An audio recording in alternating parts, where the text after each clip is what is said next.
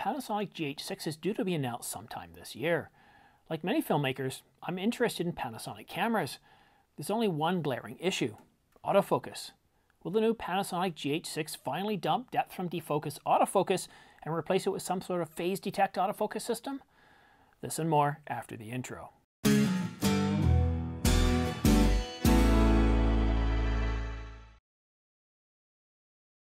Hi, I'm Simon. Thanks for tuning in to The Ordinary Filmmaker. Subscribe to get notification of new videos like this one so you don't miss any news, rumors, gear reviews, or tutorials. And a big thanks to Atomos for sponsoring The Ordinary Filmmaker. I'm using the Ninja 5 external recorder for all my studio work as it saves me a ton of time in post. Want to speed up your projects in post? Well, then use my links down below to purchase your own Ninja. And now for the news. I was keenly interested in picking up the Panasonic GH5 back around, 2018. It has decent low light, similar to most comparable APS-C system cameras at the time. It also has amazing IBIS and a ton of video features for the price. Panasonic's dedicated to developing their cameras in firmware updates long after you bought them. So, what held me back, you ask? Well, one thing: the lack of a trustworthy and reliable autofocus system. You see, for my run and gun work where my subject is constantly in motion, pulling focus manually isn't an option.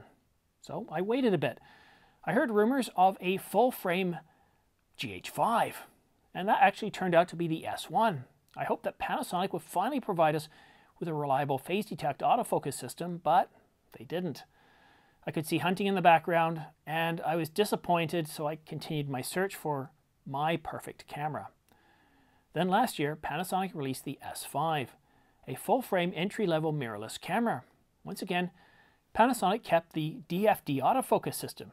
While improved again, the DFD still provided untrustworthy and reliable autofocus. And are you thinking that I'm exaggerating? Well, this is what Gerald Undone said when talking about the S5 6 months ago.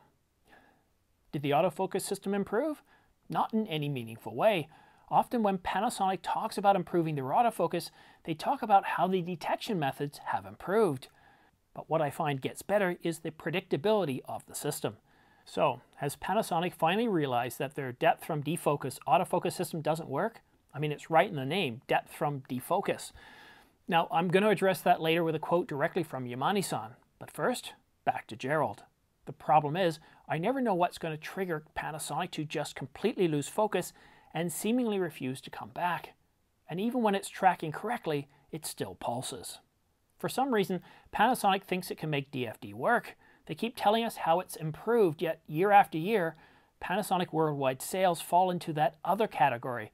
Total sales of Panasonic cameras worldwide, interchangeable, that's both DSLR and mirrorless, is somewhere under 3% worldwide. Now, DP Review recently interviewed Yamane-san, the director of Panasonic's imaging division, and Yamane-san was asked, are you working on improving DFD to make it more competitive with phase detection autofocus from other brands? Now granted, it's definitely a loaded question. Even DP Review doesn't feel that DFD autofocus system is on par with other camera companies.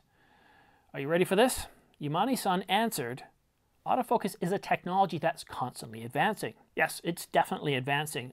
There's been so many great changes in the last couple of years. So many innovations. We now have reliable animal eye detection and tracking, and we can even track down clowns. And yes, we know you've got more focus points and the detection's faster. Canon and Sony can even get their cameras to lock focus on moving birds, insects, and other animals.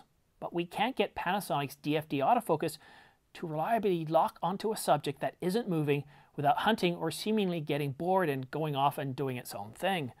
Yamane goes on, with the recently released Lumix DC-S5, we have evolved the DFD algorithm based on the needs and feedback of creators, and we've received positive response from the market following the release.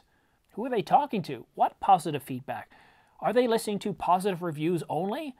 Well, they're not listening to me, and they're certainly not listening to Gerald Undone, and they're not paying attention to the dwindling sales. Look, I get it. I understand there's a segment of the population that prefers pulling focus manually, that the Panasonic cameras have good tools to help you do this.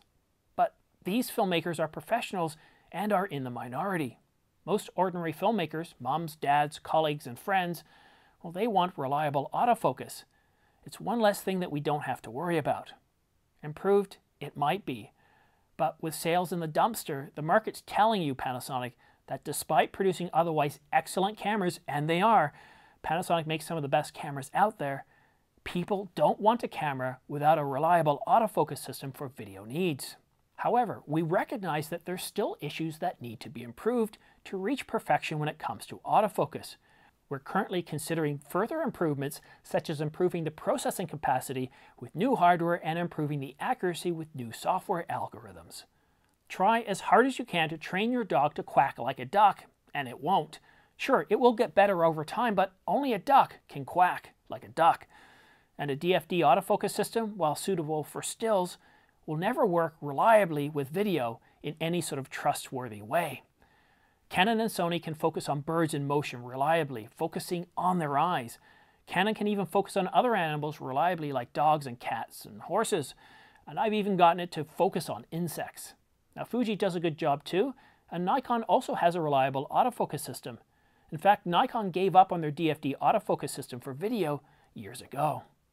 Panasonic's the sole company to still use it for video. Now while Panasonic's working on resolving issues still present, the competition has moved on.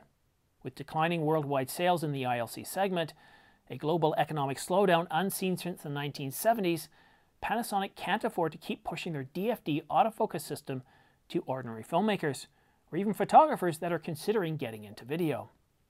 Why go with the fifth best when you can go with number one? Now the interview went further, but, well, I just didn't care.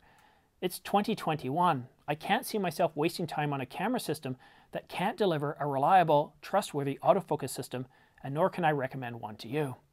I understand that this is harsh, but year after year, Panasonic states that they understand they have issues to work out, and every year they make minor improvements, but still, the cameras hunt or lose focus without reason. I'm not willing to shoot a 30-minute video, not knowing if it's going to hunt all the time or lose focus or never come back. And at a time when the competition between Canon and Sony is heating up, Panasonic stills hybrid cameras seem less and less relevant. Am I being too harsh? Let me know in the comments section down below. Canon discontinued another EF lens. The Canon EF 40mm f2.8 STM was officially discontinued by Canon. This isn't the first EF lens being discontinued. In these challenging times, Canon's taking a hard look at their inventory, and if it's not selling, it's gone. And I'm not the only one that thinks so.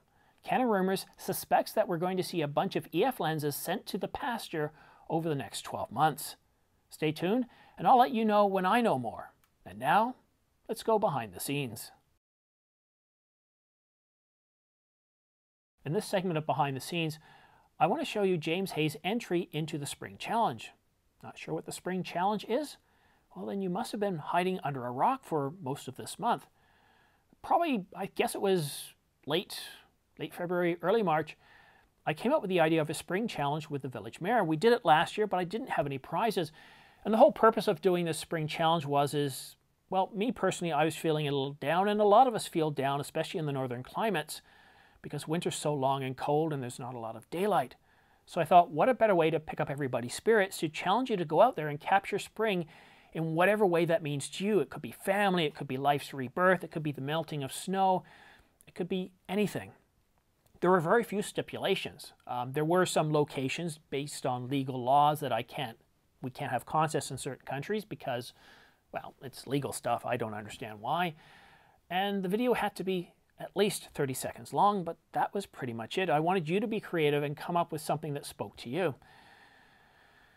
And I reached out to Angelbird asking them if they would like to participate to offer a prize, and they did. So the winner will get a 512 gigabyte CF Express card, as well as an Angelbird CF Express card reader. So that's a pretty awesome prize, and right now we have 12 entrants, so your odds of winning are pretty good. So before I share James Hayes' video with you, I just want to give you a few more points on how you could potentially win this, because you still have less than a day to actually submit your entry. So when does the contest end? Well, midnight at the end of March, and that's midnight New York or Toronto time. And then what I have to do is I have to go through all the videos once again, because a lot of you have produced some really great videos, and it's very hard to narrow it down to 5. I think at best I've narrowed it down to about 7 or 8 right now.